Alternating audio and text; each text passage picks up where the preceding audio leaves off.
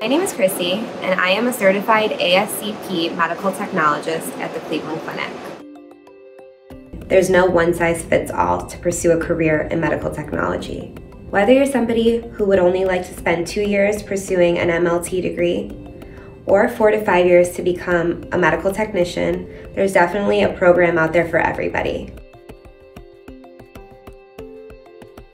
As I went through school, I noticed very quickly that I really enjoyed the science classes, and more specifically, the hands-on lab courses that accompany the science courses.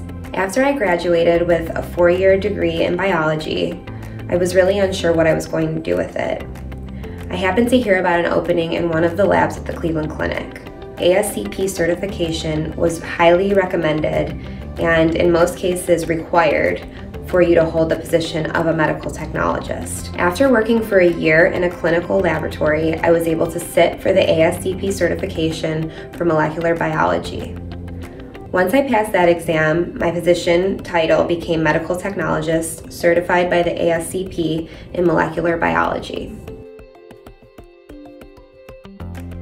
Working as a medical technologist, you can expect one of your workdays to consist of performing lab tests and procedures on patient samples, analyzing data for the diagnosis, treatment, and prevention of disease, as well as performing clerical work, such as result entering and data collection.